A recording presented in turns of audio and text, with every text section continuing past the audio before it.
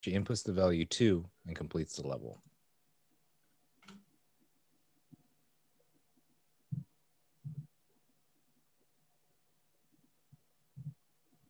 On the next level, she observes a new block of code. So if I input the value 7, it should return the third line of code, and 3 lines should be executed.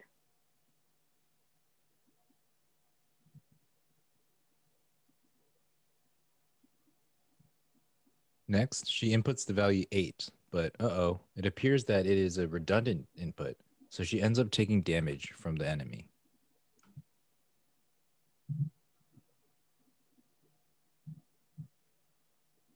Darn it, I guess that was a bad input. So in order to complete the level, she enters unique and efficient test cases that can complete the level without taking any damage. And just like this, Matilda is able to learn about statement coverage while having fun at the same time. Wow, this is kind of fun. I want to play some more.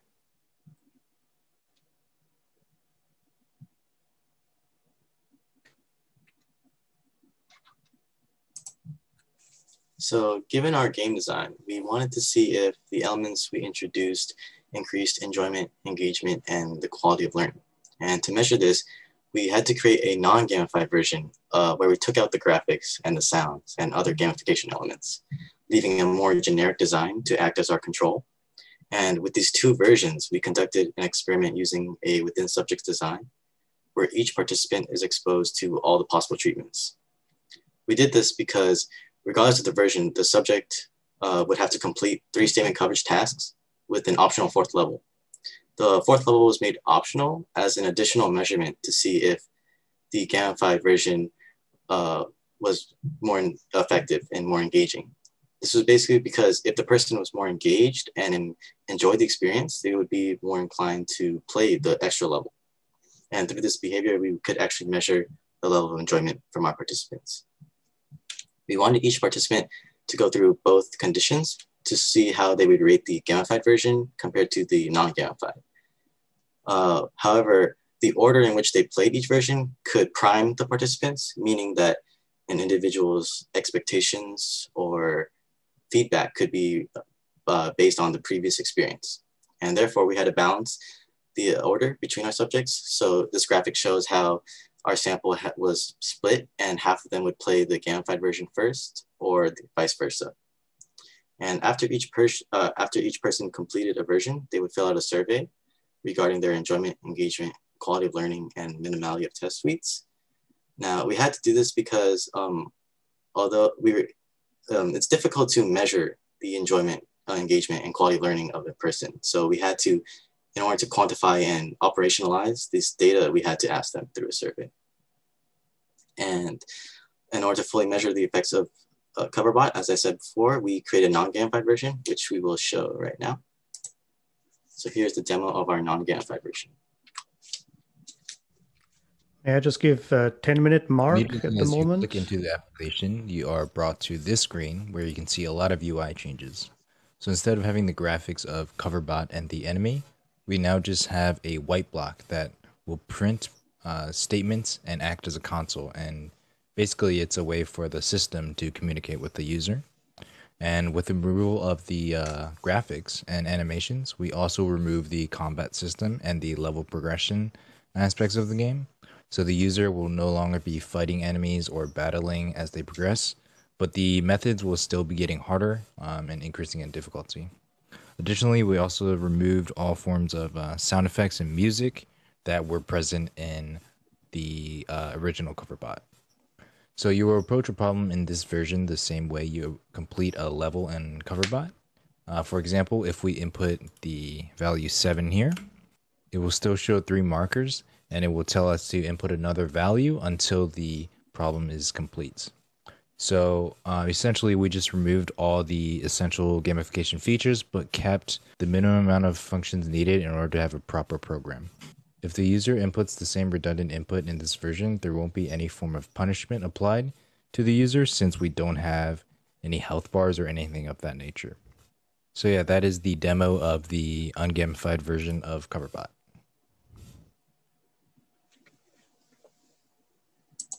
So with these two versions, we asked our research advisors to send an email to their classes to collect interested participants through a Google form. And these are the demographics of our participants. We had a total of 20 participants split evenly between 10 male and 10 female. There was an ethnically and racially diverse set of participants because we wanted to make sure there was no bias toward any specific group for whoever played the game. About 15 of the individuals were aged between 18 and 22 years old, with only 2 being older than 25. Majority of the participants had around 2 to 3 years of coding experience, while only less than 5% had, or 25% had less than 1 year of experience. This was important because we learned that the game required the user to actually trace and read through the code. So therefore, our data indicated that those with at least 2 years of coding experience performed the best. And 60% of the participants had no idea what statement coverage was prior to going into the experiment. Here are our key findings after analyzing the data from our participants. And these values were statistically significant as mentioned in our paper. And the participants on average gave us a 4.35 rating out of 5 for enjoyment. And this is 1.4 points higher than the non-gamified. This is because participants responded that the animations and sounds immersed them in the experience and made it more enjoyable. And in addition to enjoyment, we asked them about their engagement, and the participants rated engagement at 4.3 rating out of 5, which is only 0.85 points higher than the non-gamified. This is because some participants did admit that the animations and sounds slightly distracted them from learning statement coverage, even if the game was more enjoyable. And actually, an interesting thing we found towards the beginning was that most participants were not putting much effort into the non-gamified version. This is because they didn't feel the incentive to perform better. And with this, we measured their performance and efficiency because we found this interesting fact and we wanted to see the trend. And what we found was that in CoverBot, there is a 10% higher success rate for each level. And this is because the GUI of CoverBot with the health bars and the characters and the animations, it gives a stronger incentive for the player to perform better. And these attempts here represent how efficient their test suite would be. Because basically, if you took fewer inputs to complete a level, that means your test cases cover more lines of code, and therefore it's more efficient. And as you can see here, yeah, CoverBot was had a higher success rate. And to gauge their understanding of statement coverage, after each version, we asked, or after the entire experiment, we asked them to define statement coverage and if they would apply it. And 8 out of the 12 participants actually were able to successfully describe what statement coverage is, not knowing it prior to the experiment. And they explained it as reaching all lines of code or trying to execute all the lines with few test cases. So here we clearly saw that CoverBot still was able to teach participants about statement coverage effectively while making it much more enjoyable and engaging.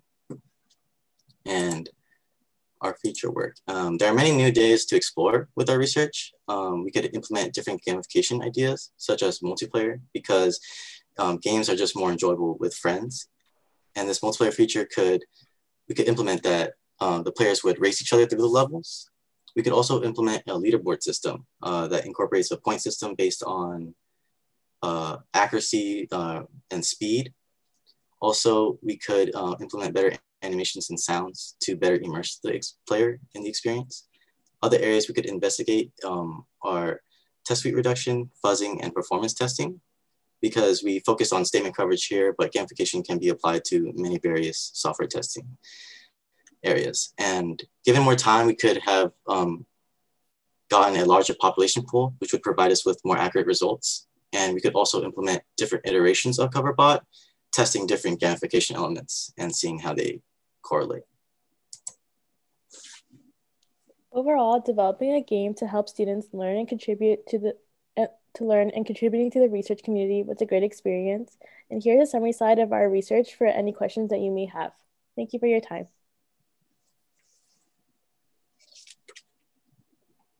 Okay, thank you very much for this very interesting presentation. Also got some time updates. And you're just right in that spot, 20 minutes for the presentations. And so we take maybe 10 to 15 minutes for questions.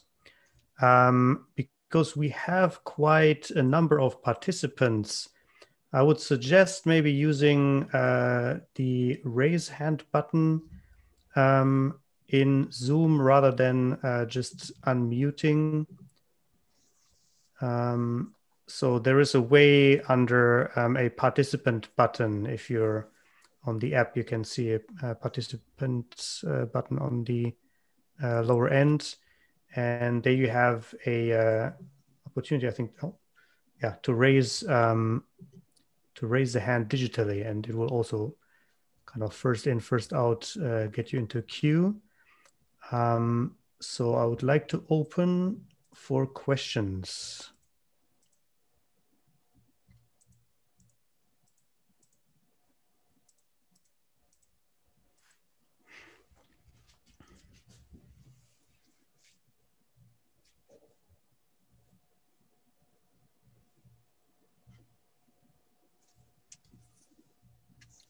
All right, let's start with Vladimir, please. Go ahead. Yeah, so hi, everyone. This was a really interesting presentation. So I was wondering, if there are any plans like to measure how effective is this game at teaching the concept, the testing concepts, because well, it's in the results of your investigation, of this investigation, you showed that well, it was engaging and it was enjoyable, an enjoyable experience, but how much does it help the students?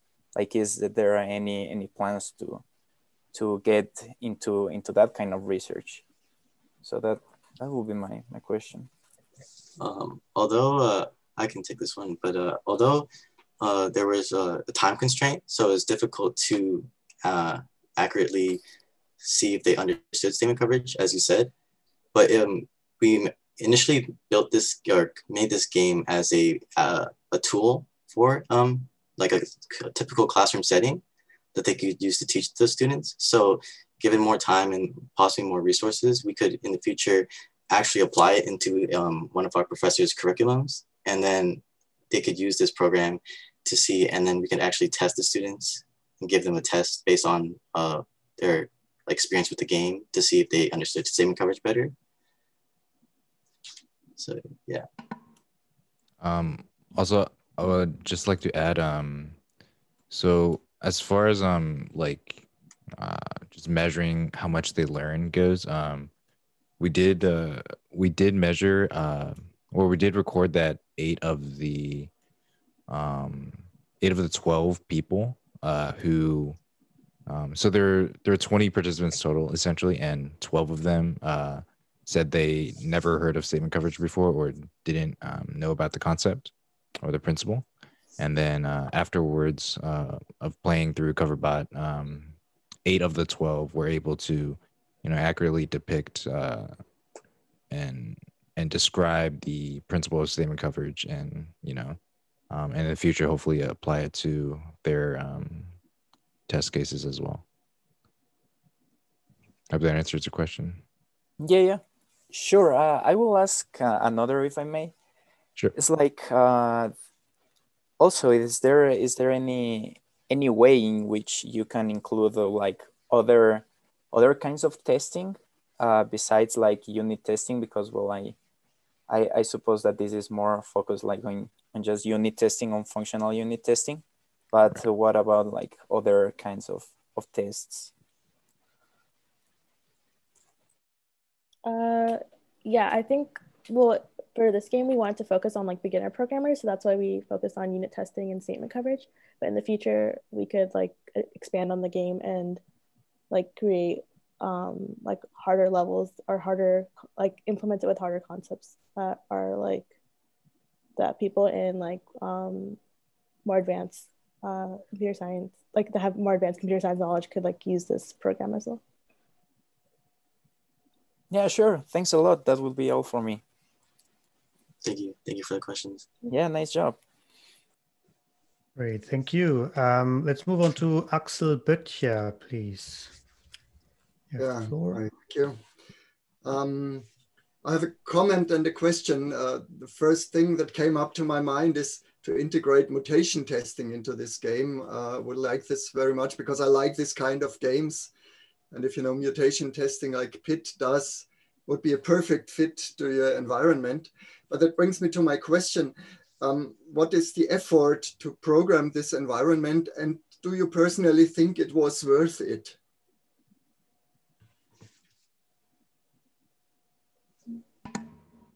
I'll answer this one.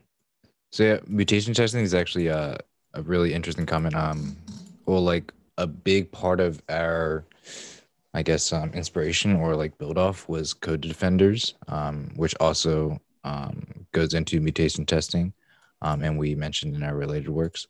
But yeah, so in terms of effort and time that was put into building the program, we did it through a game engine called Unity.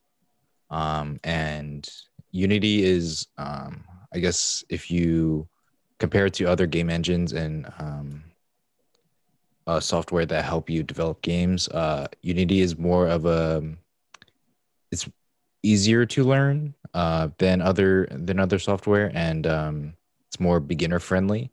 So in terms of time that we put into it and the results that we got out of it, I think I do believe it was worth it for to gather the results that we did.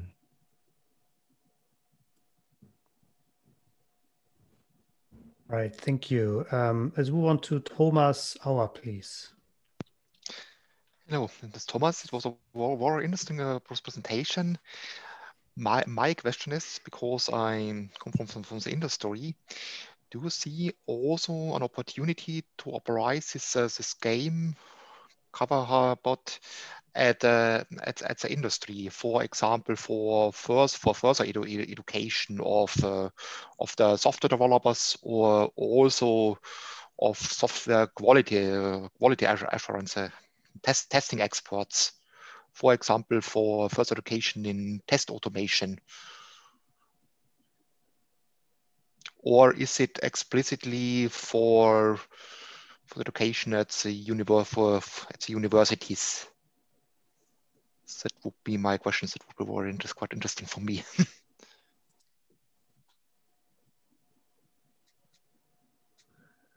Yes. Let's go. Okay, I'll answer again. So I think for the purposes of this research paper, we wanted to focus on simply the learning process of statement coverage. So I don't know about applying it to, perhaps the industry or, actual software developers and potentially helping them. But the goal of our research was actually just to have, for example, the scenario that we used in our demonstration was in a computer scientist, like in their introductory computer science courses. So, they were just beginning to grasp coding and learning about, what different principles there are to software testing. And I think those are the prime subjects that we wanted our I guess our game to be played with. More interesting. So focus especially also on first year students of computer science and similar subjects. Mm-hmm. Yep. Okay, it's interesting. Okay, thank you. We do still have a few minutes for questions. If there are any more.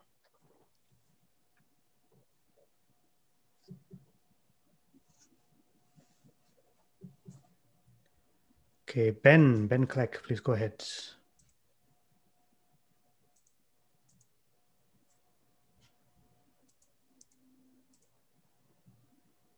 Ben, I can see you raising the hand. Okay, sure. One moment.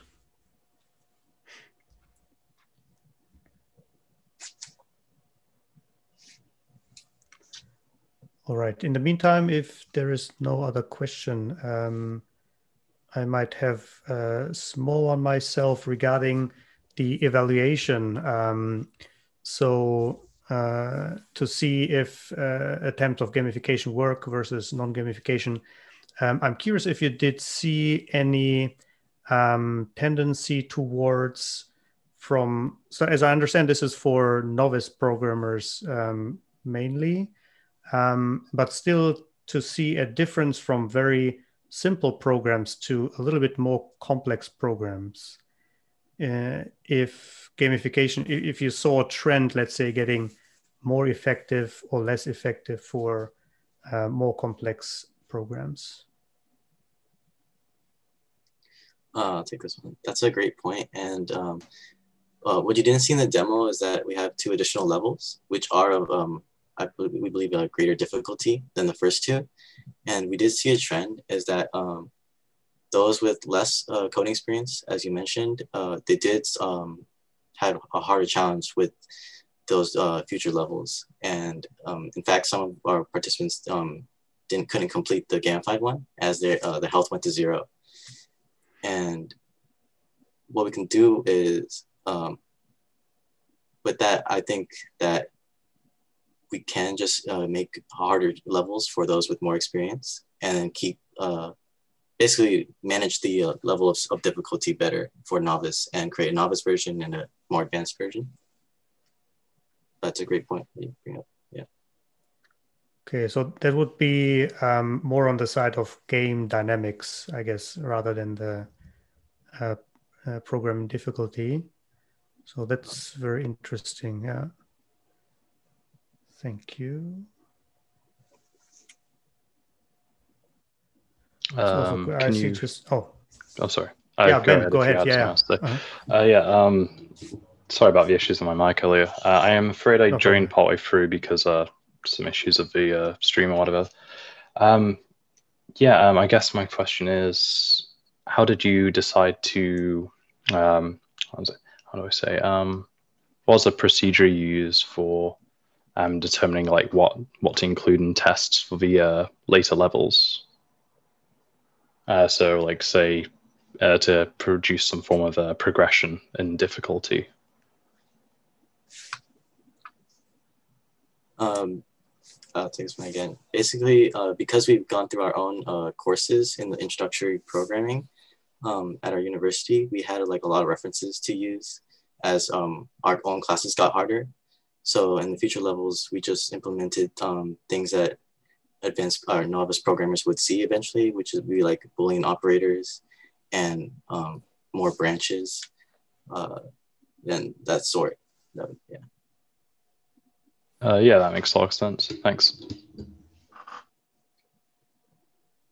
Okay, maybe one more question I see in the comments from Alicia, maybe that ties a little bit into the question we heard earlier.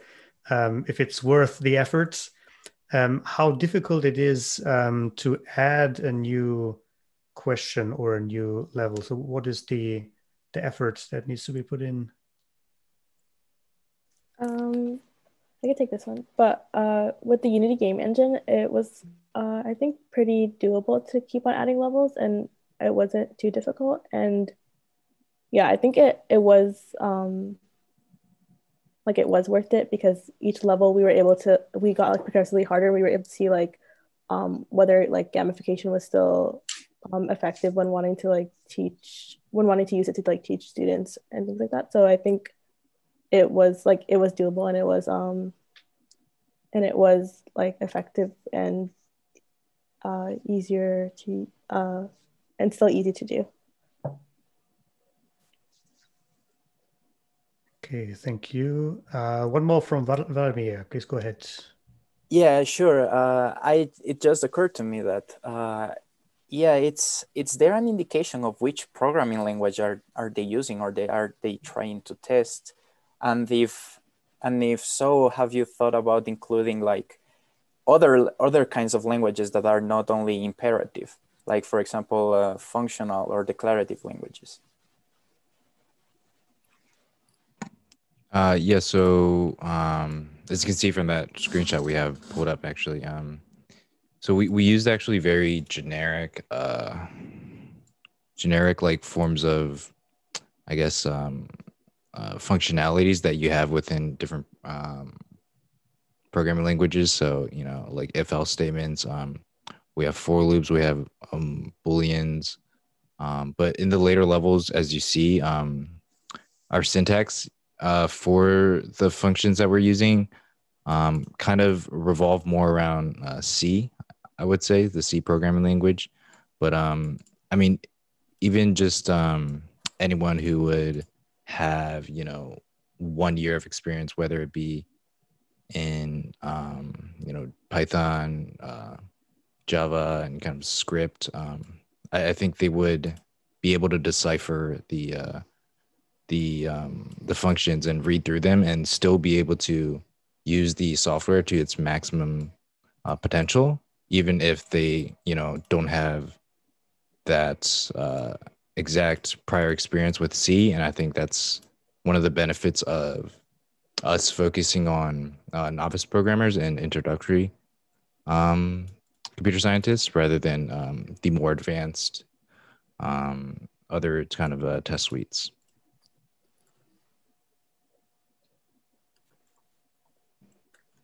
Yeah, sure. But yeah, what about like another like kind of paradigms like using like functional programming? Because well, it's kind of different how you write something in a pure functional language like Haskell, let's say. Because like yeah, you don't have variable assignments and whatnot.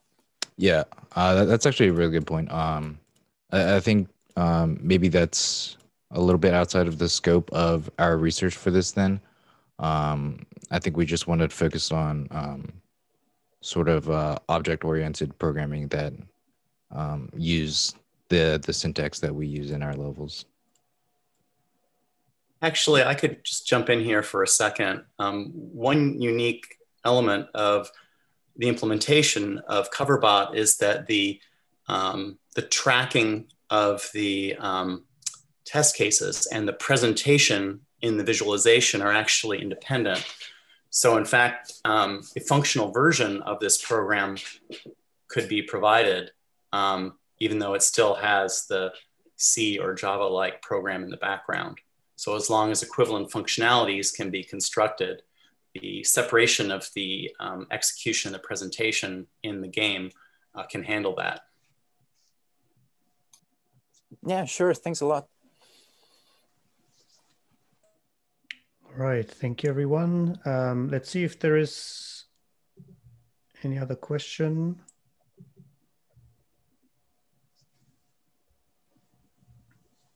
I think we're well in time.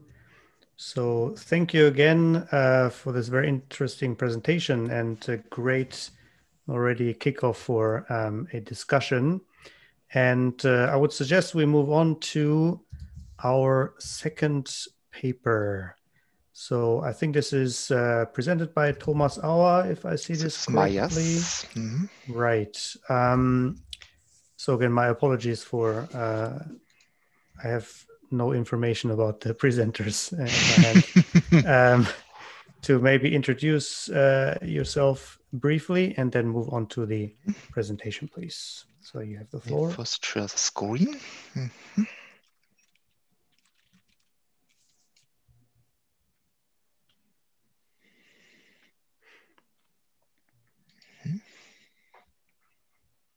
And as I see, we have 20 minutes roughly for the presentation. I'll give you a 10 minutes and 15 minutes mark.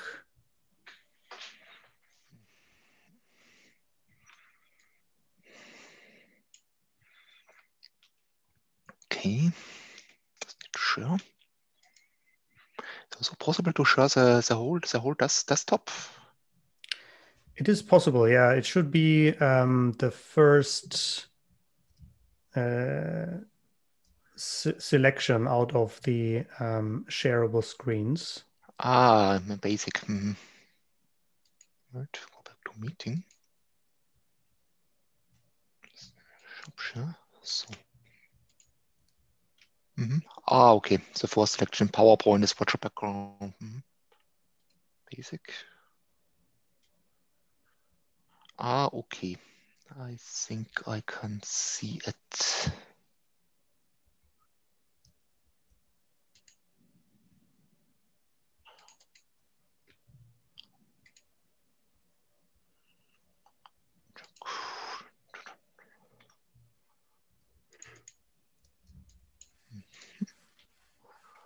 I think at the moment it's only the email screen, or that is visible. You see it now?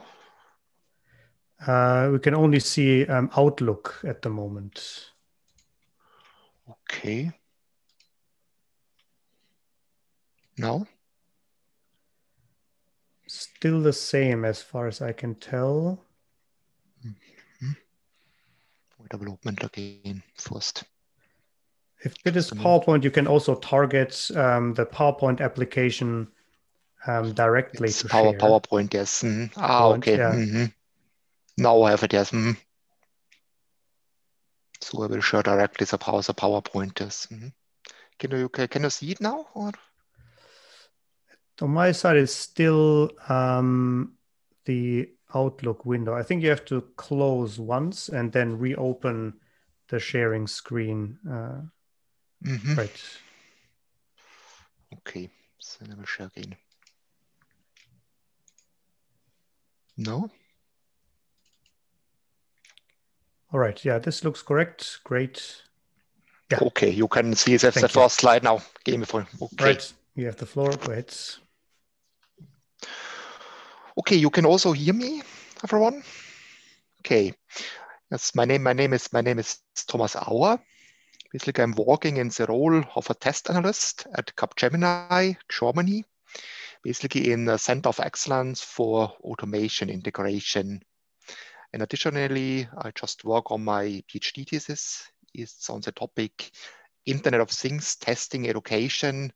It's the Institute of Computer Science of the University of Innsbruck in Austria. Well, why we decided for work on a simulation game on Internet of Things testing? Well, the fact is that Internet of Things testing differs significantly from classical software testing.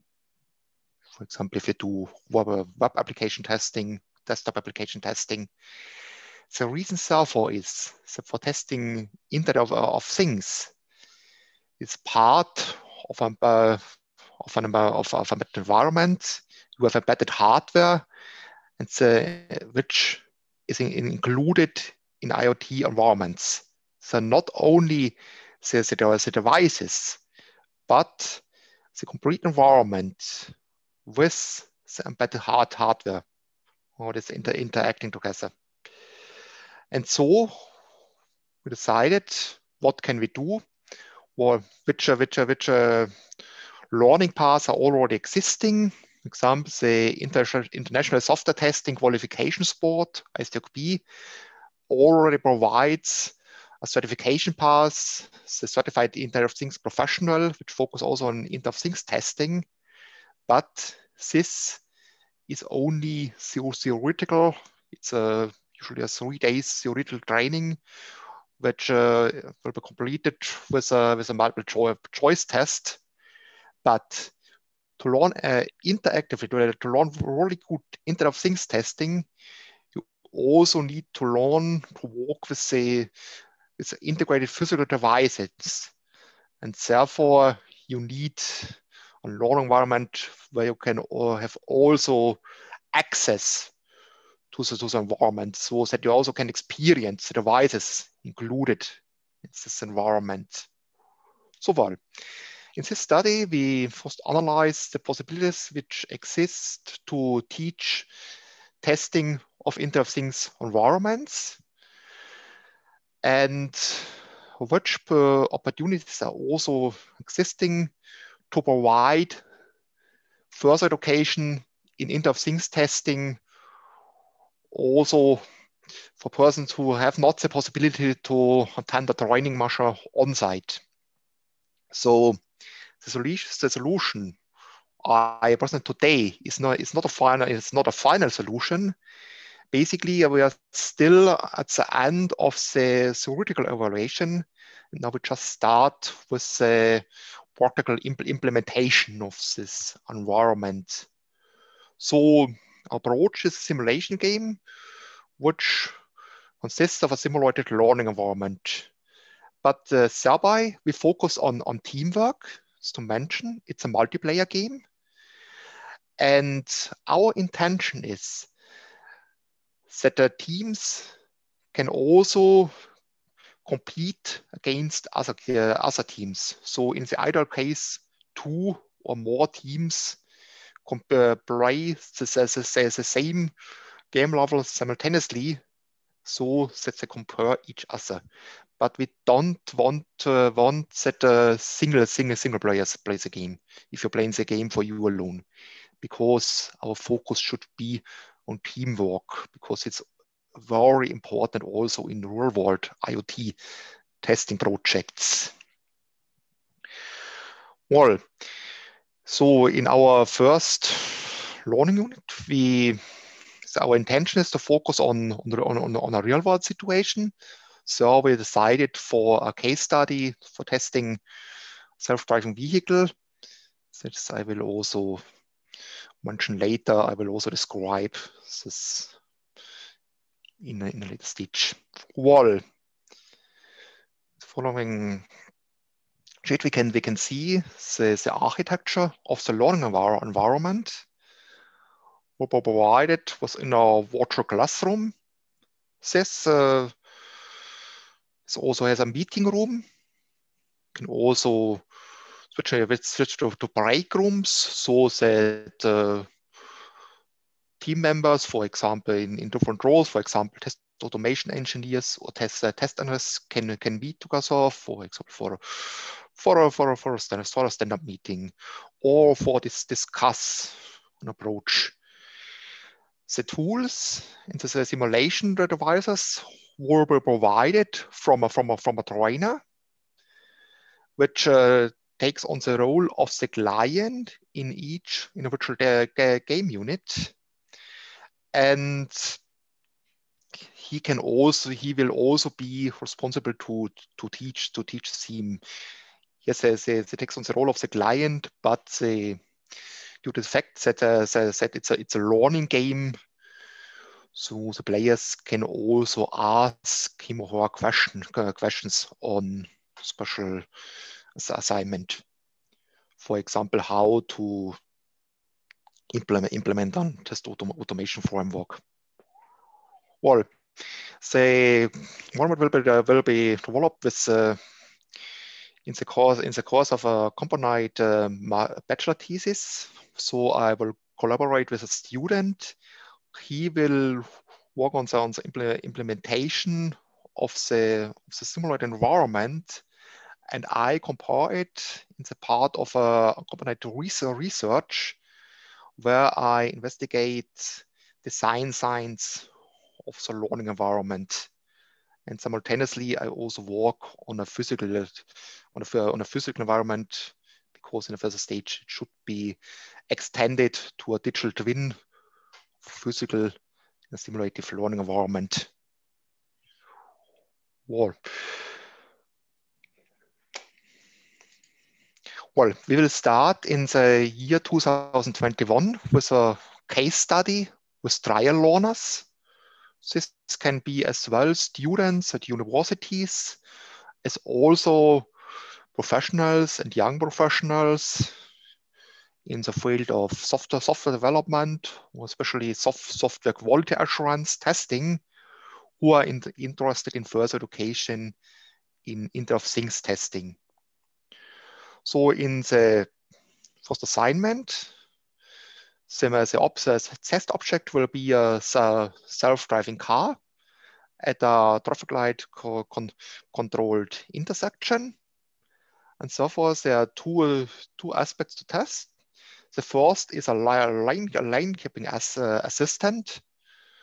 So one requirement is that the vehicle keeps the track and turn left and right onto the track. And the second requirement is that the vehicle needs to recognize the status of the traffic lights.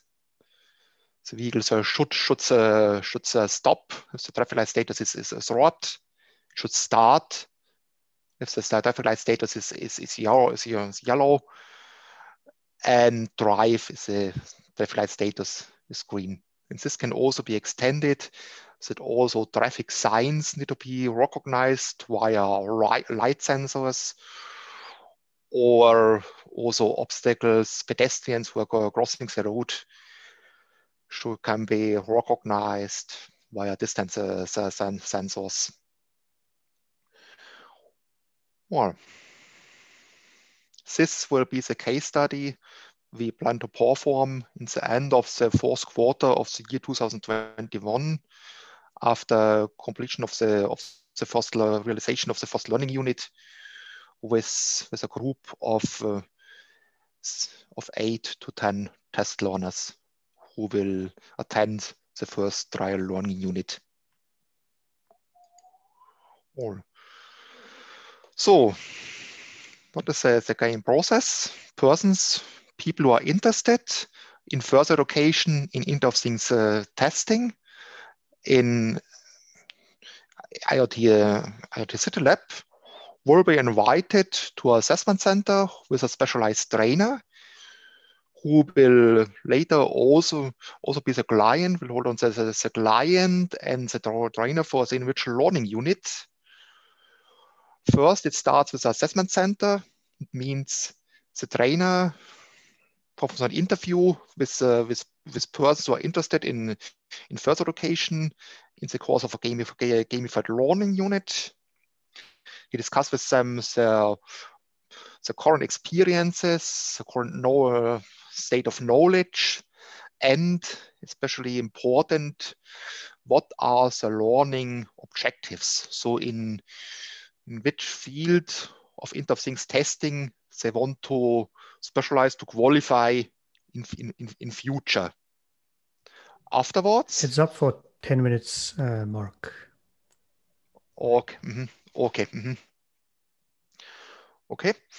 Well, then the trainer assigns them to an appropriate learning group, and then the learning group will meet first in the virtual meeting room, and they will build up an agile team. Then focus now on the case study, but it can also be extended. So in the case study, the client will release a budget for a Scrum Master, a product owner, and for developer team, which consists of 4 to 6 persons. In this case, this developer team consists of test analysts and test automation engineers. So the client expects the full automated regression test set for testing the lane keeping assistant and the traffic light recognition of the autonomous vehicle.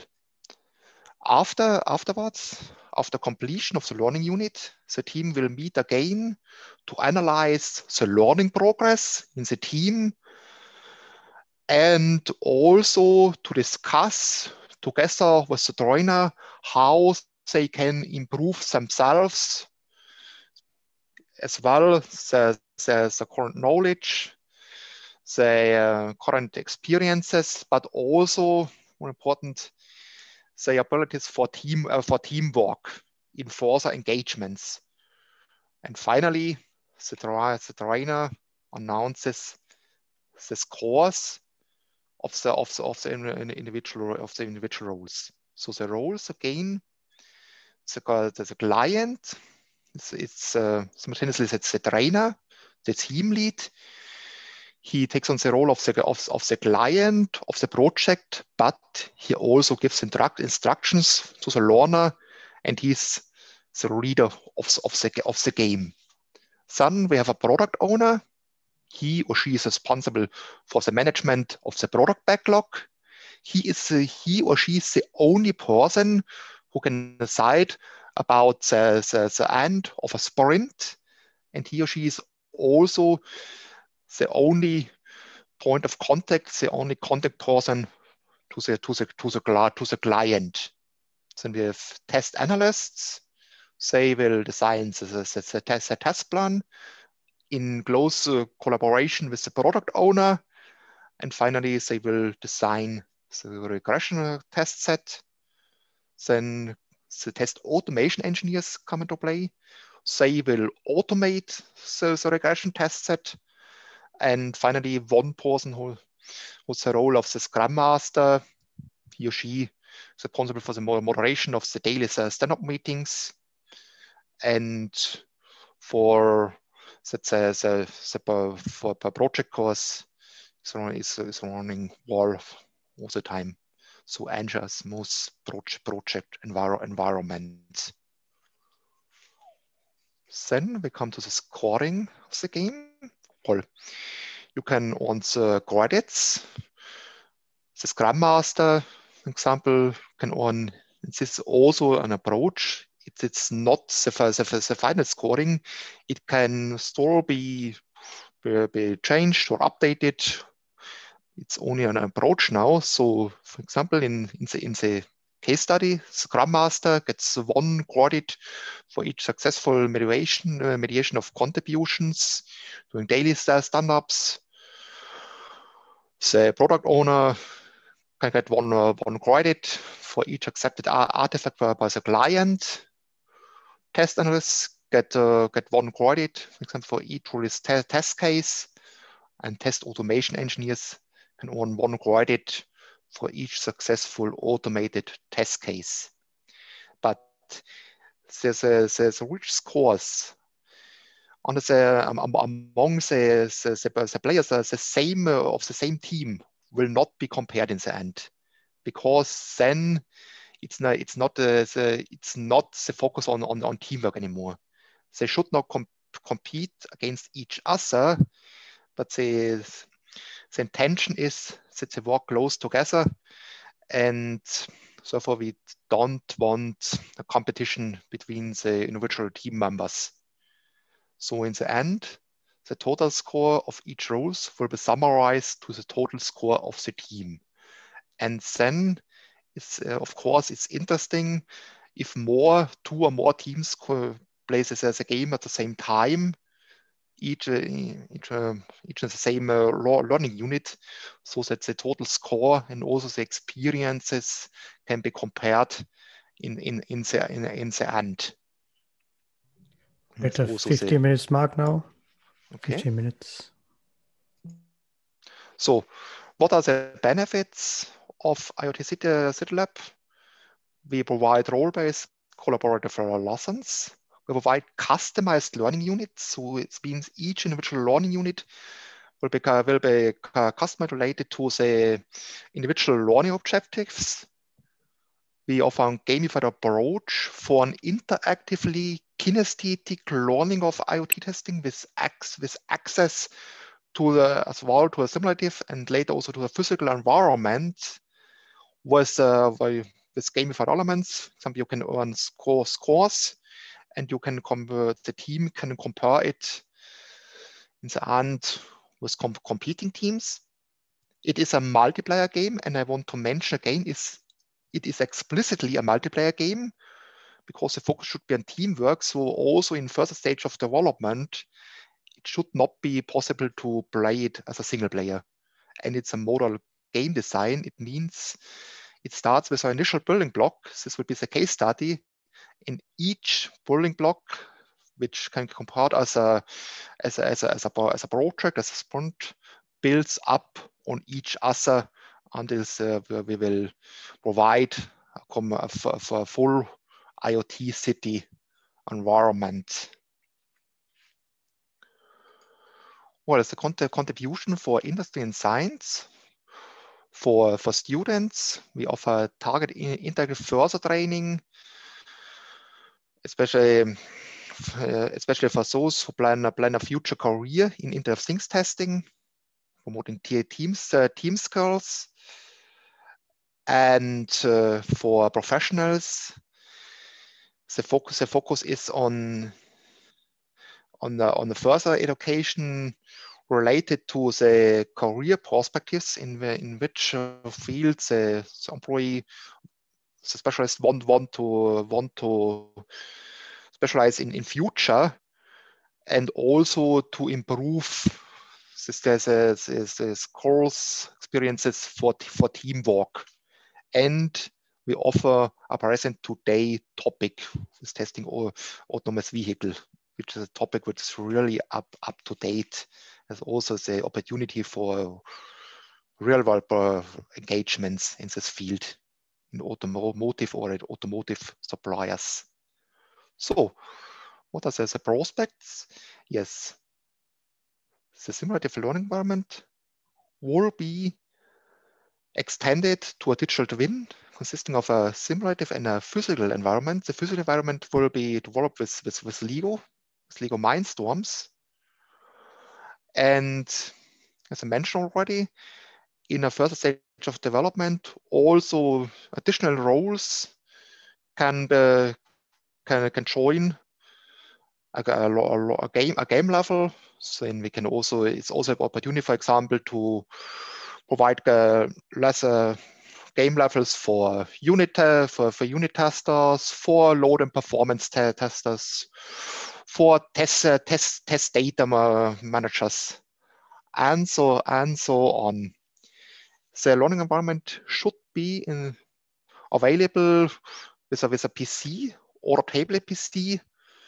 In later stages, also with data classes, as well as Windows, Android, Apple, and Linux technology.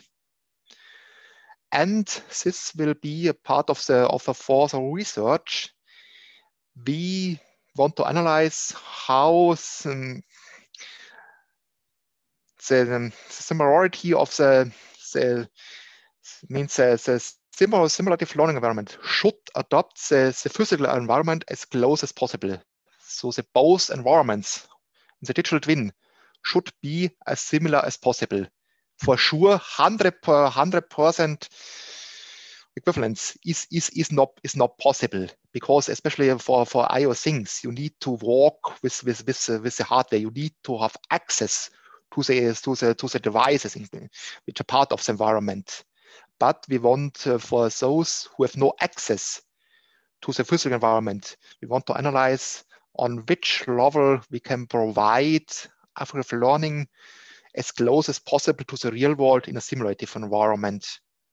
So in all, each individual game unit will contribute to the further development of the Watch Smart City environment.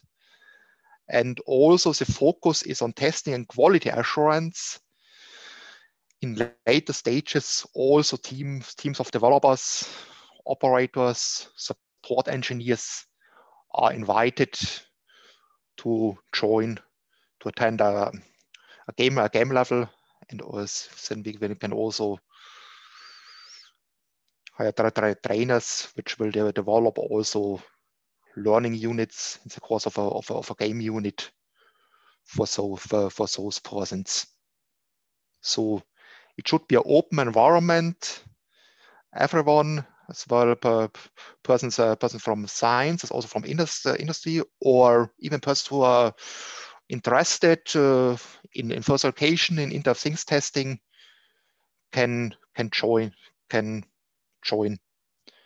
a game level, can apply to play one level or even more levels within a team with learners with the same or with similar learning objectives. That is our big goal. Yes, so I'm through with my presentation, and as I mentioned, we are just start of the development stage. Now I'm looking forward to answer your questions. Right, thank you very much for your interesting presentation. Let's see and queue again a few questions. And feel free to use that raise hand button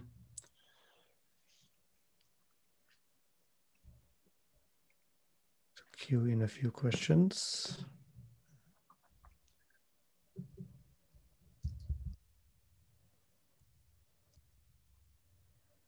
I do have one question maybe to kick the session off about, you're mentioning that, so it should be an environment which could be used both by professionals and Yes, students. exactly. I would be curious about what are the main differences, especially if it comes to programming for IoT, that you can see between novices and experienced programmers. What's especially interesting, Seba, is the level of knowledge. Usually students have more programming skills, but then as professionals in the field of quality assurance, they have experience in the respective domain and in the respective testing methods, frameworks, and also in the tools, maybe also in programming languages. So we need to. We also want to. Our intention is also to perform learning with mixed games, with mixed teams of students and professionals, so that they can share the knowledge, so that each one can contribute with his or her current status of knowledge. So maybe students have more knowledge in programming languages, and experienced software testers have already more experience in testing methods and testing frameworks.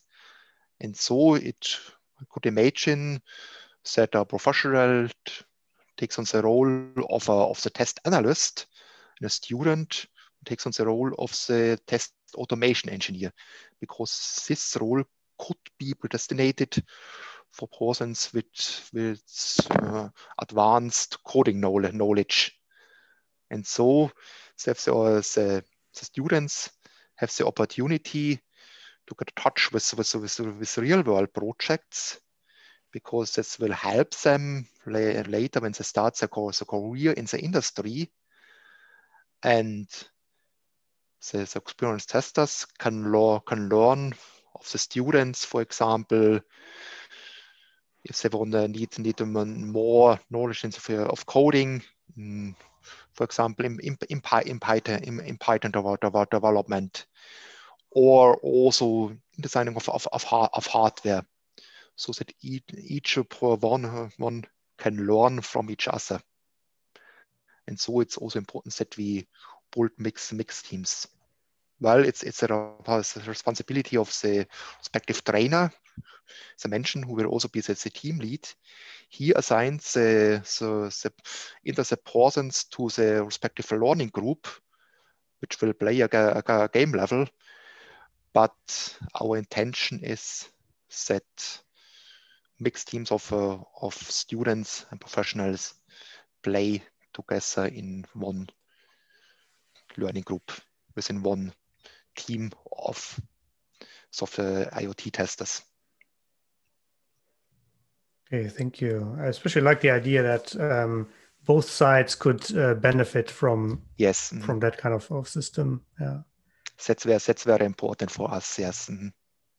So it's also as mentioned, it's also collaboration between industry and the university, and we want all to also focus on it.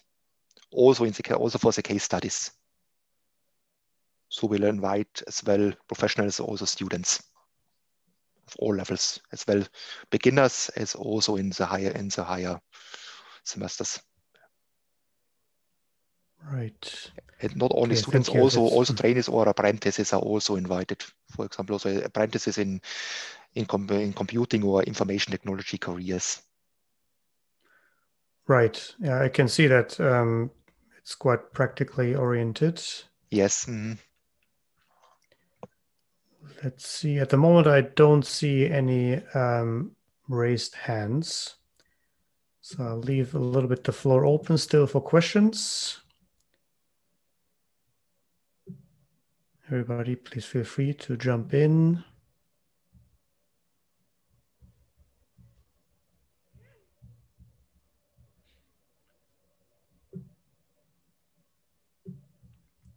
Right, Vladimir, please go ahead. Yeah, well, it was a nice presentation, but I have a question. Like, what do you think is like the bare minimum of participants, or how large should the setup be to be ideally executed? First, the minimum of one learning group should be at least 6 persons, but ideally 8 or 10 persons. It's also depending on the for the case study. It will be 6 to 8 persons, but then it's depending on the scenario.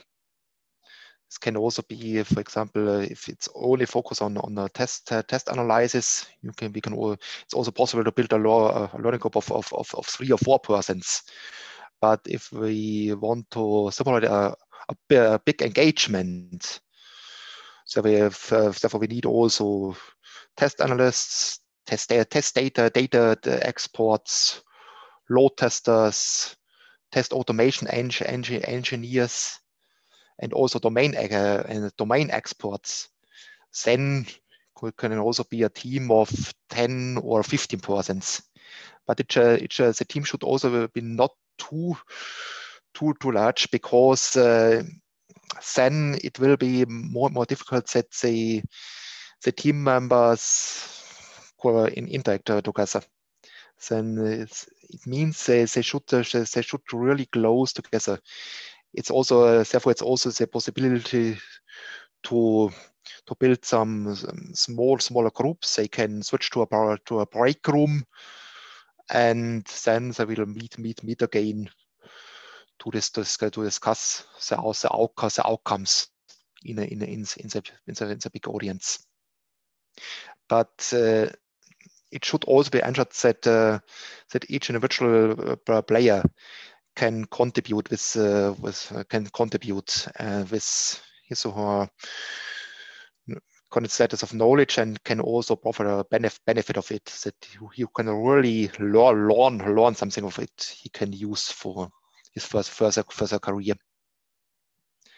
And if the teams are too large, then that's the risk that a few persons will be kicked out. They won't be recognized, and they cannot benefit anymore or well of the learning unit.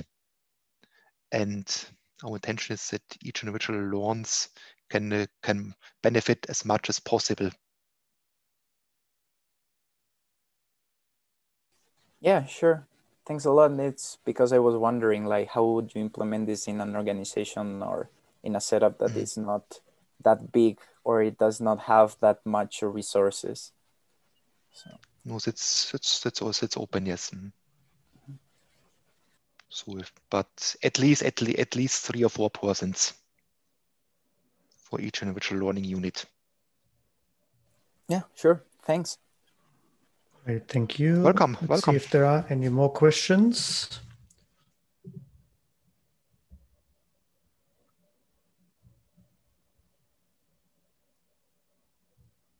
I do have one that I am curious about myself, and also Patricia, Professor Brockman, she's an expert in distributed global software engineering. Mm-hmm. If you had already some experience of, let's say, in person, having experience with the system, and compared that to people, let's say, on different time schedules, locally distributed. Yeah, mm-hmm. You mean it where it will be provided of the local location of the teams? Mm-hmm.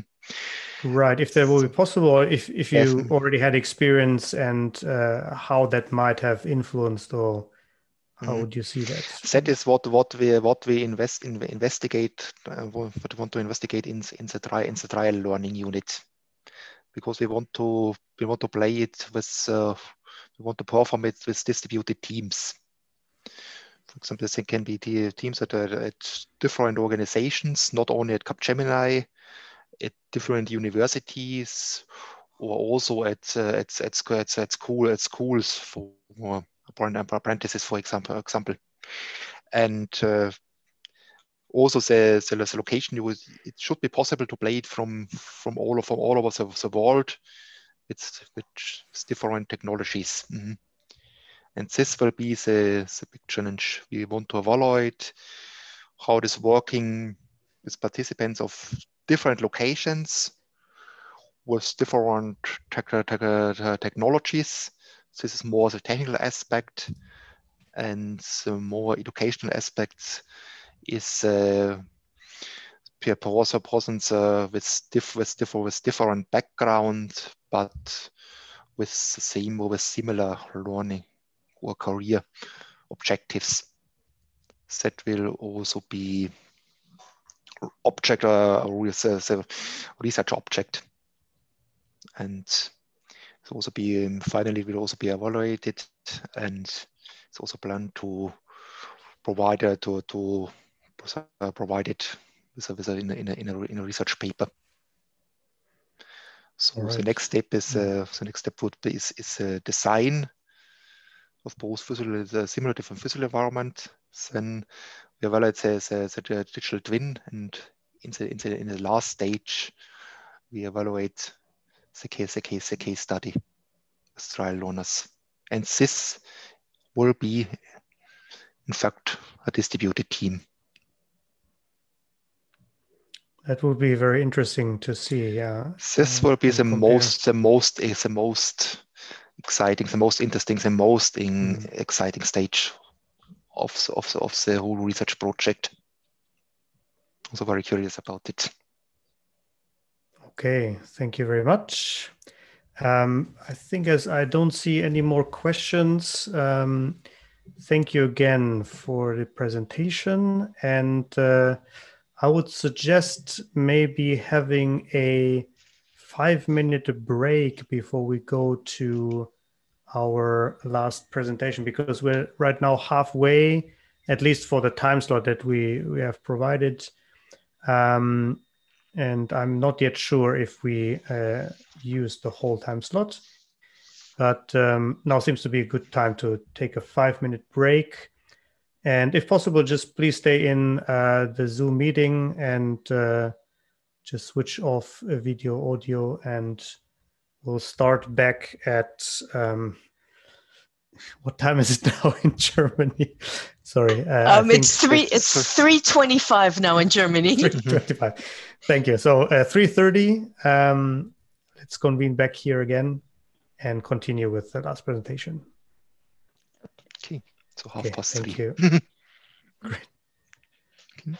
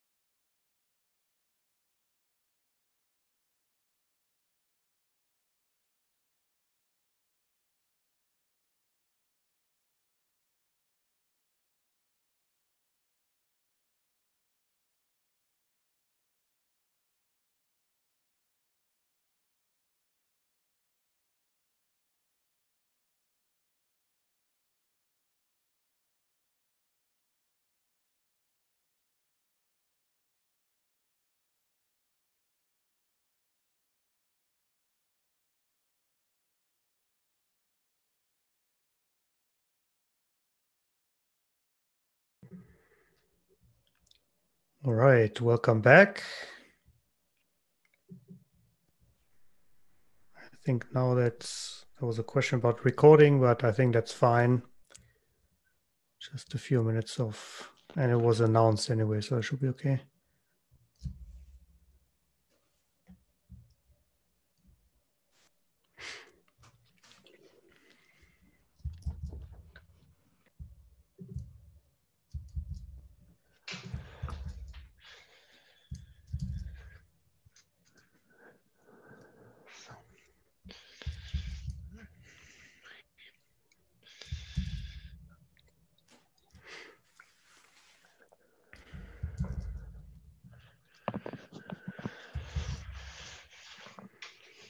All right, welcome back. I'm already seeing some rejoining. Welcome.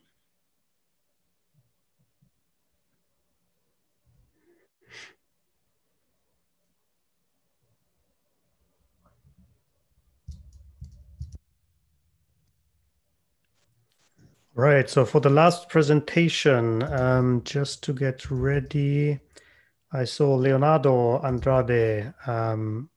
You're here, thank you. So you will present the next paper, that's right? Yes. Okay, and I also heard from your supervisor, I think, Vera Verenek.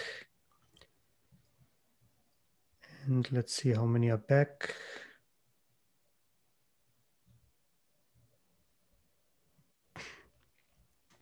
It might take 1 or 2 additional minutes.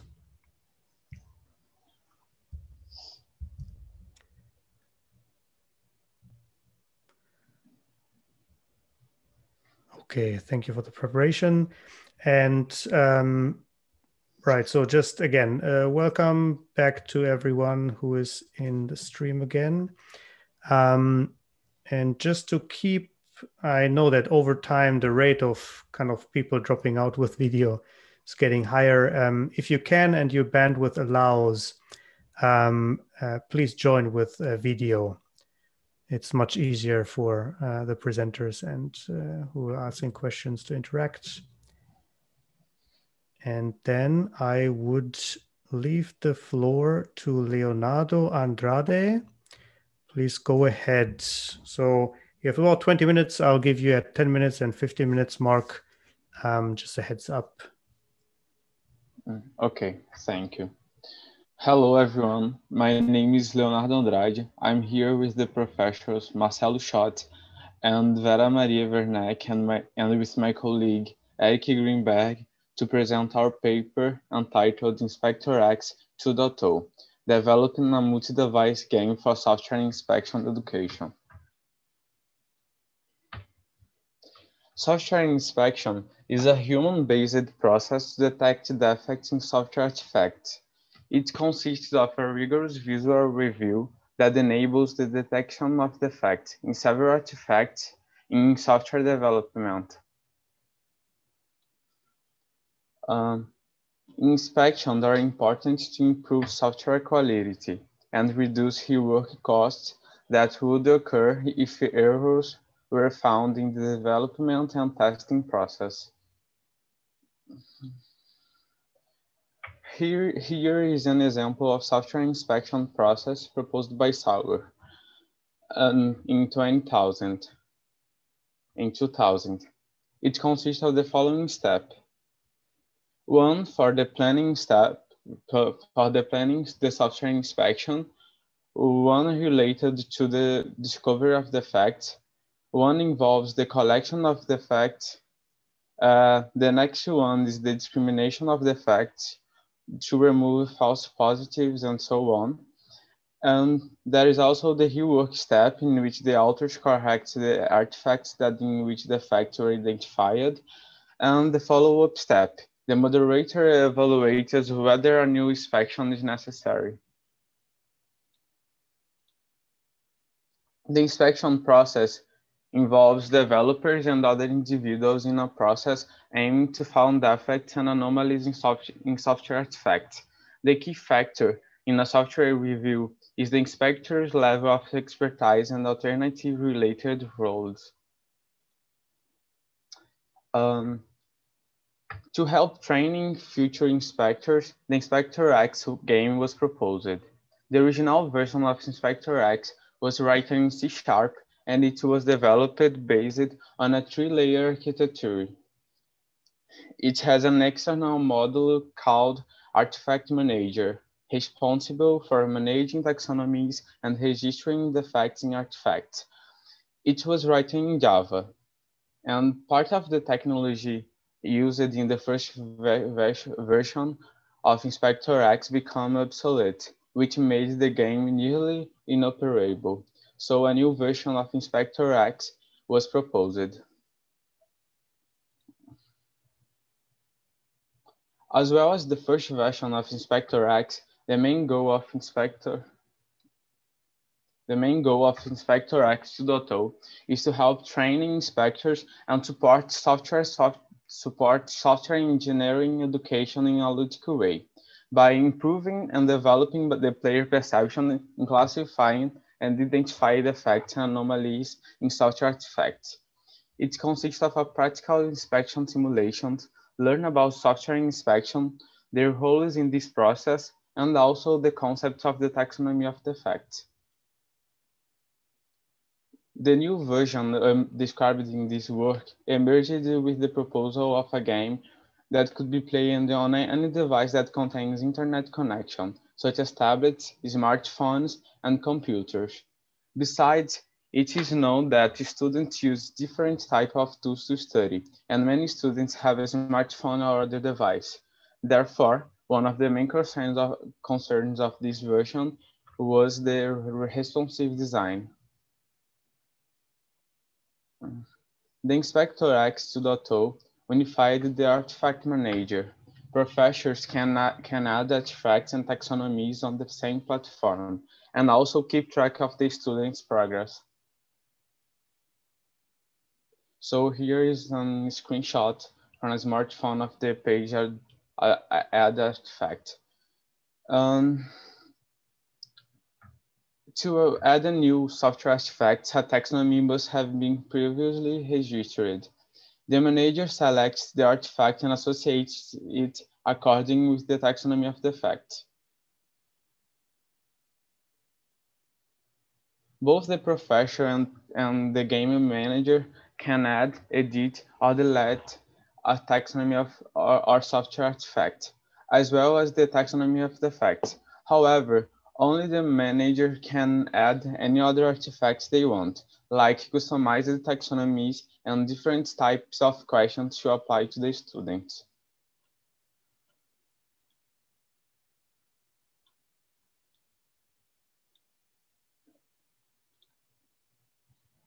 Similarly to its first version, Inspector X 2.0 has two game modes, the Fact Crawler and Full Inspection Process. In these modes, the players can gain experience points that can be used to assist the moderators when choosing inspectors in the full inspection process. The experience points and the two game modes. The Defect Crawler is a single-player game mode that consists of the discrimination stage of the inspection proposed by Sauer. In this mode, the player inspects software artifacts aiming to identify defects, and for each defect correctly inspected, the player gains experience points. The players can simulate the inspection of textual artifacts registered in the system, such as source code or requirements, at different levels of difficulty. And here is an example of the defect crawler in the inspection of requirement.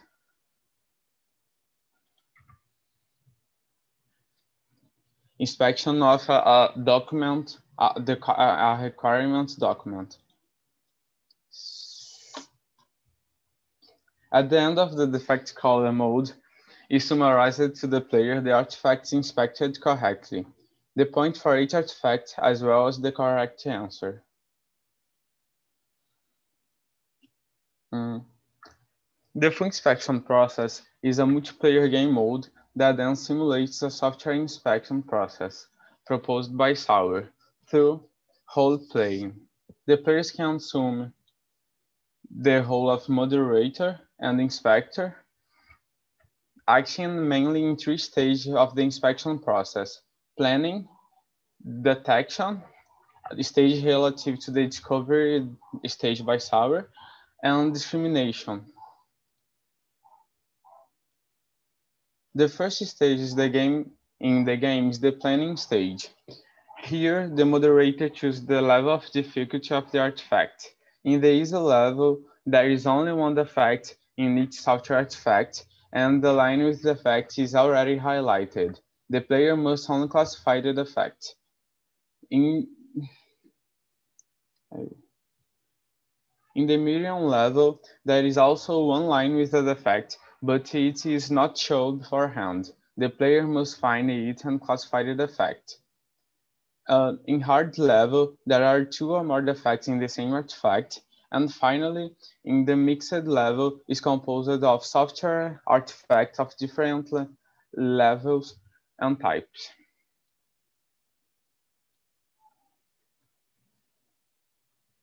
The moderator chooses the artifact that will compose the inspection process among the artifacts previously registered in the system by a professor or instructor.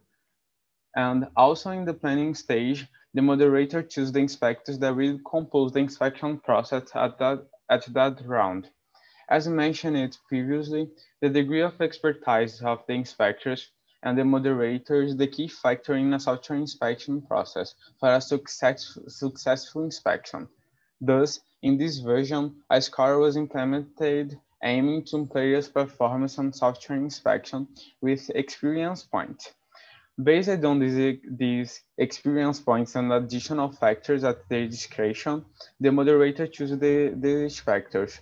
The players can use the experience points gained in the two different game modes, understanding the characteristics that contribute to a successful inspection.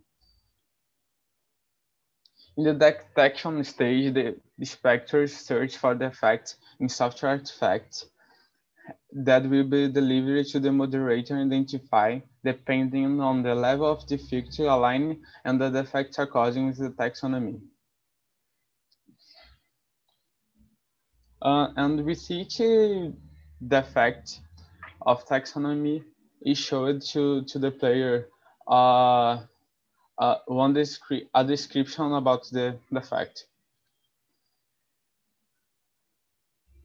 In the discrimination stage, the inspectors and the moderator discuss the software artifacts, and the moderator takes a decision whether the defect actually exists or is a false positive.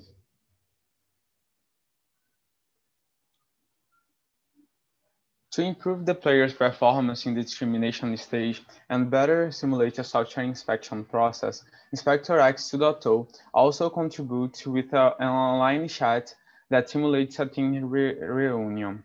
Chat is a common element in several games as a feature to improve the interaction between the players. For example, the moderator and the inspectors may have different opinions about software artifacts in a game round. So the chat enables them to interact with each other until they take a decision with respect to the software artifact. Consequently, players can learn from each other and share their experience. It's a 10-minute mark. Okay. At the end of the full inspection process mode, the moderator can see a report of the inspection with the answers of all the players, as well as the expected answer, highlighted with a description of the fact.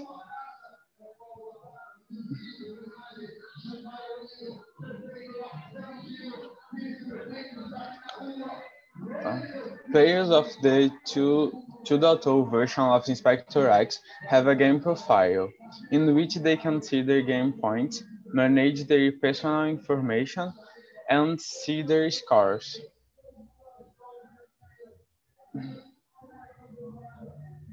The inspectors and the moderators can see the history of matches in the game, their experience points, and also see a report of the artifact. However, they can only see their answers in the match history. And here is an example of a match in the game and an artifact inspected. And in this page, the inspector can see the correct defect in the artifact and see the artifact as well.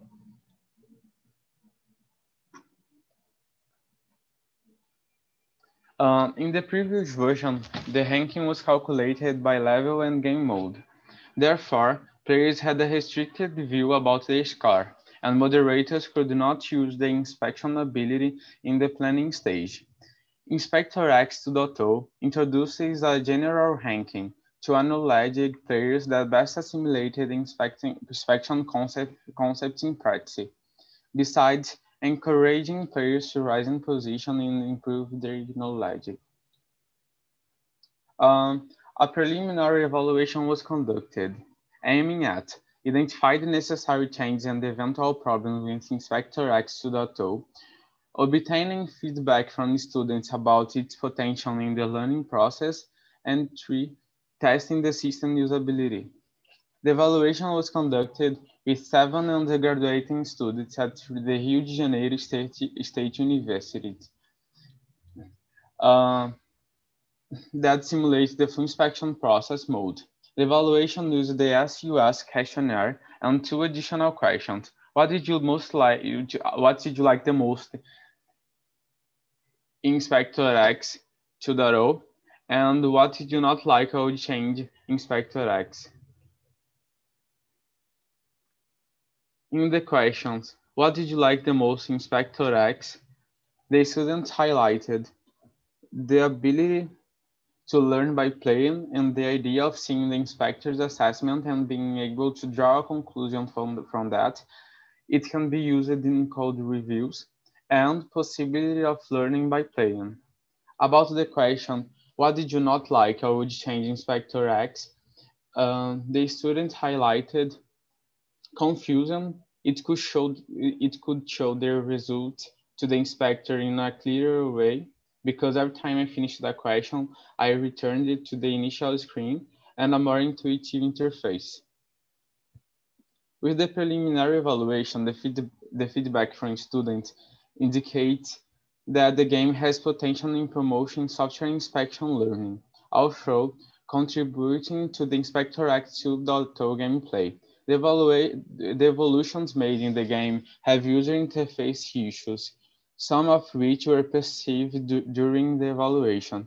We already started to make some changes and fix some small defects identified at a later stage. And to the future work, we intend to include some visual elements to make Inspector X 2.0 more interactive and playful. The evaluation performed was of preliminary nature. A new evaluation is planned to assess the change in the user interface and the gameplay as a whole. And we also intend to extend Inspector X 2.0 to encompass image-based artifacts, a feature requested since its first version. Thank you.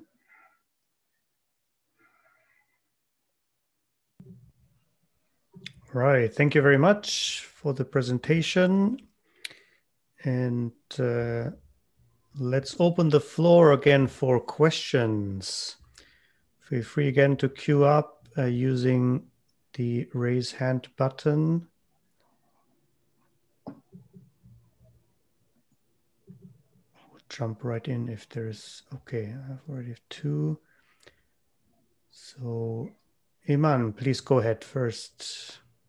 Hi, I just wanted to ask, did participants refer or like learn more from either the defect caller or the full inspection version of Inspector X 2.0?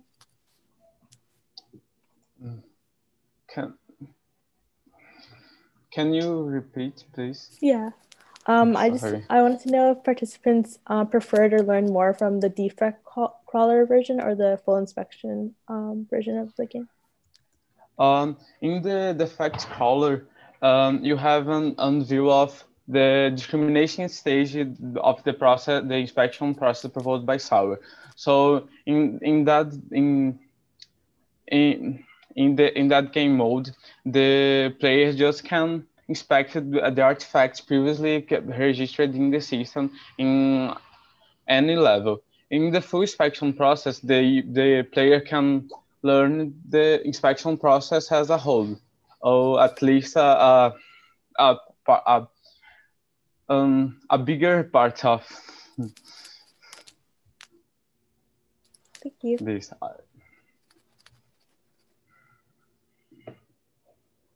Thank you. Next up, Thomas, please go ahead.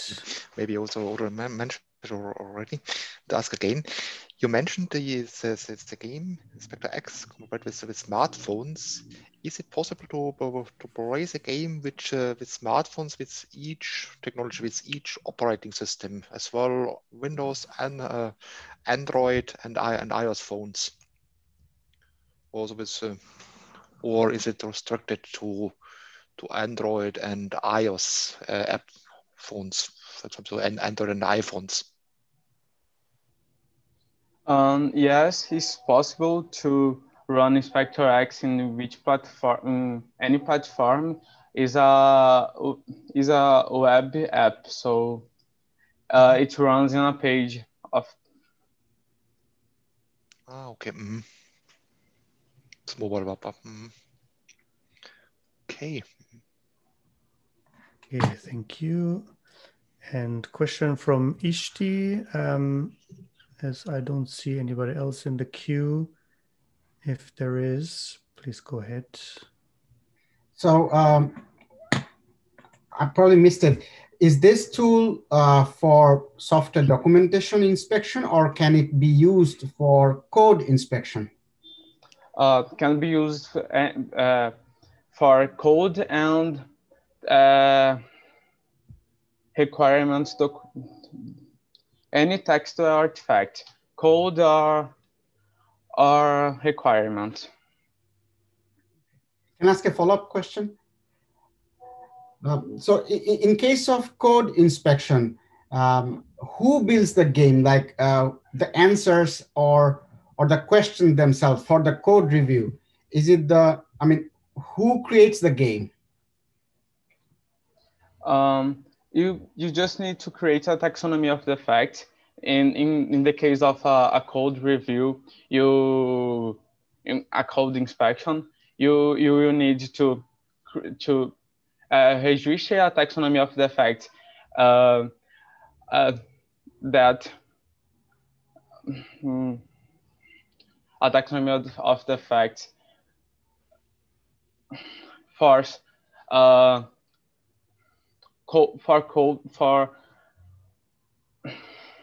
code document like the Jones taxonomy. Okay. The Jones taxonomy of the facts is for code. You just need to you can play the.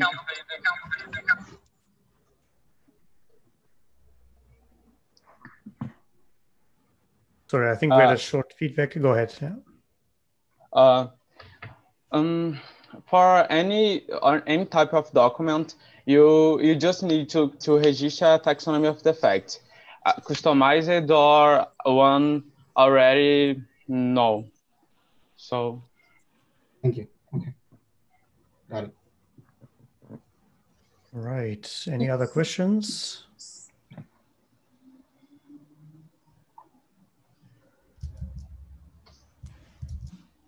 Okay, Thomas, please go ahead. Maybe more further question. You showed the approach. It's on code inspector with for Java code. So it is possible to also to use it for other programming languages. For example, also for Python, for C#.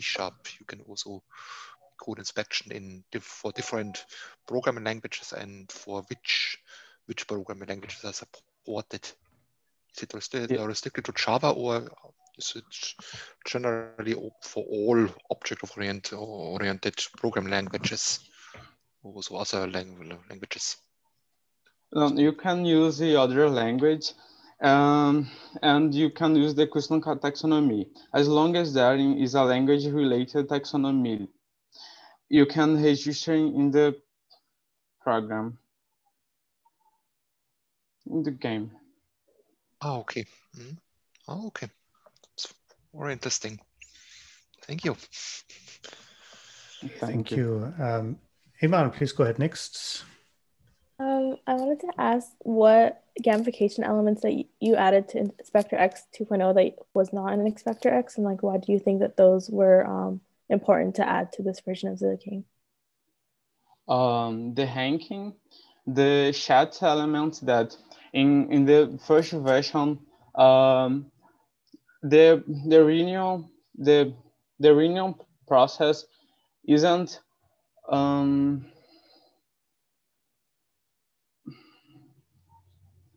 in the inspection process, in the discrimination stage, there is no chat and there is no way to communicate in the reunion process. So the chat is an element. It did not exist in the first version. The ranking and now in this version, the moderator can choose the inspectors by the level of expertise of each inspector available in the planning stage. So the moderator can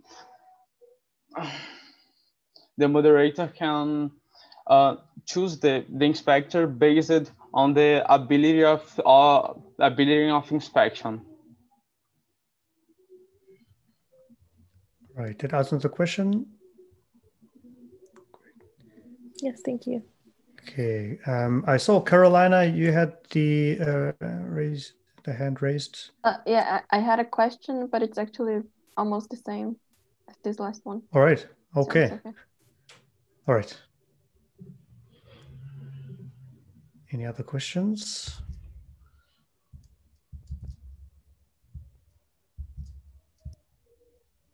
I do have one question, might be a bit difficult to answer, but as you mentioned, you can use it for software process inspection, but also code inspection.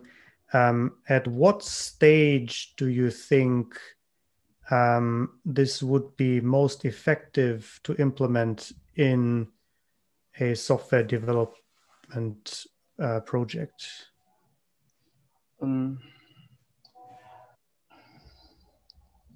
I think that any of these, I think the requirement is one important too, and just like in a class, you are a professional and you have to teach your students about software inspection, and the requirements, the inspection of requirements is a inspection is an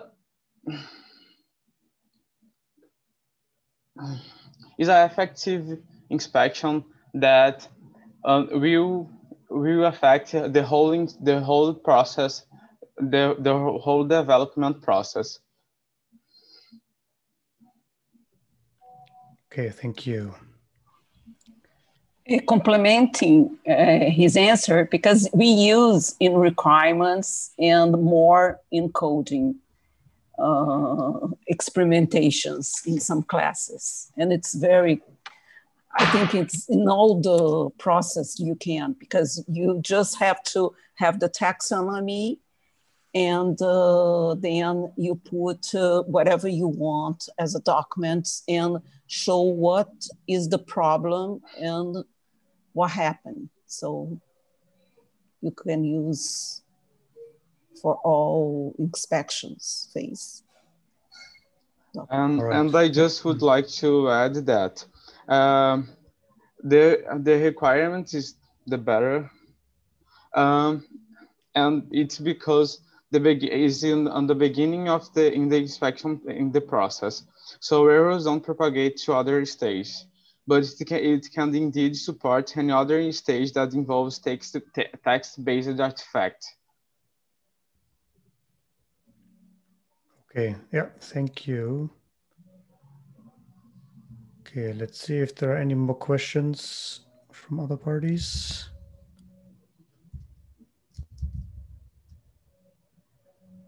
All right, looks like not. Then thank you again for your presentation and also for the previous two presentations. That would conclude our paper session 1. So I stretched a little bit this section of the workshop. We would have planned a breakout session. So I've prepared 3 rooms. Question is, we have 1 hour left. Maybe question also to Juan and I don't know, Patricia or Bastian, if you have any opinion on how to proceed. If it's okay, I would open maybe for a few discussion groups and see what the groups come up with. Well, I have no instructions specifically about what to do now either, so I'm like you, Moritz. All right, all right. So I'll share quickly the one page I received for this session. Okay, sorry. So Leonardo, I will kick you out of the screen share and take over if that's okay. Okay, thank you. Okay, this one. Okay, hopefully this is visible. So this was alternatively, there's also the industry point of view session happening concurrently, starting like roughly now. So I guess it's up to you. The other. All right, right. So then, so this was planned for roughly 90 minutes, discussion about topics a bit over the horizon what have been covered so far. Then I would maybe poll the audience quickly because as we can see, there is a parallel session. If you would like to continue with the breakout session, can you give me a thumbs up? And I will see how many thumbs I get.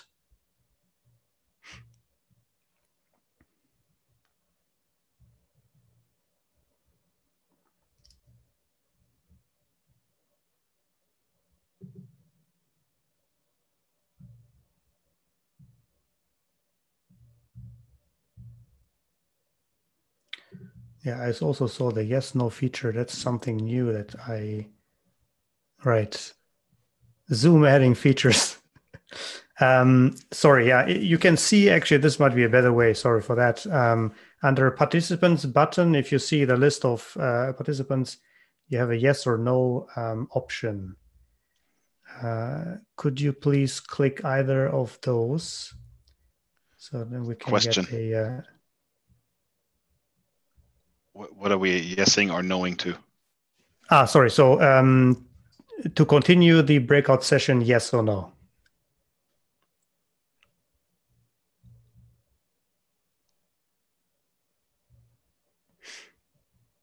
Okay, this is sort of anonymous. I think I see it only on my side. That's great.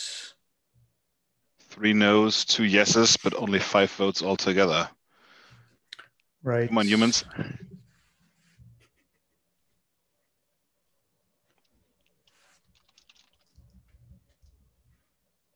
Okay, so. Okay, I think we see a trend. So yeah, let's maybe wrap this up, and you have the chance then to join, as Bastian was saying, yeah, industry point of views of engineering and lifelong learning, I think starting now. Yep. All right. So then, yeah, thank you everyone for joining and discussing, participating, presenting.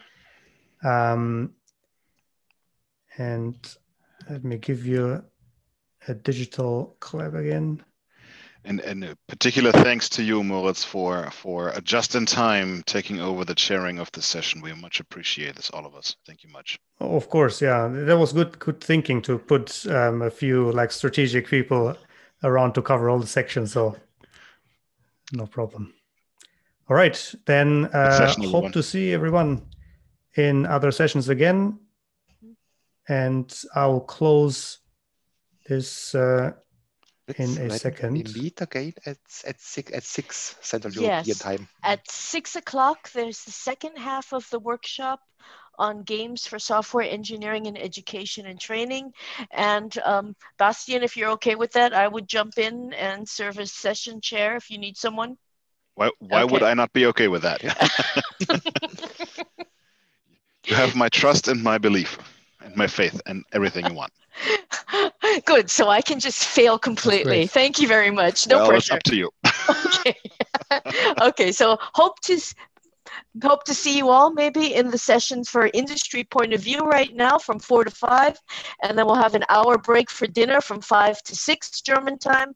Meet you back at 6 p.m. Central European time for workshop on games. There's a separate, I think, there's a separate Zoom conference already set up for that. Okay, see you soon. Bye. Bye.